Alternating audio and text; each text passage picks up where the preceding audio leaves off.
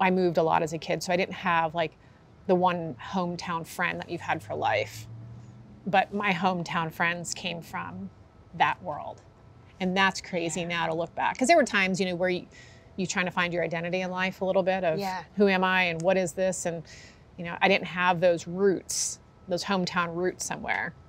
And so looking back now and being able to have those friendships, you know, 40 years later, that was my home and my hometown. And so you don't realize that until you get older, right? Yeah.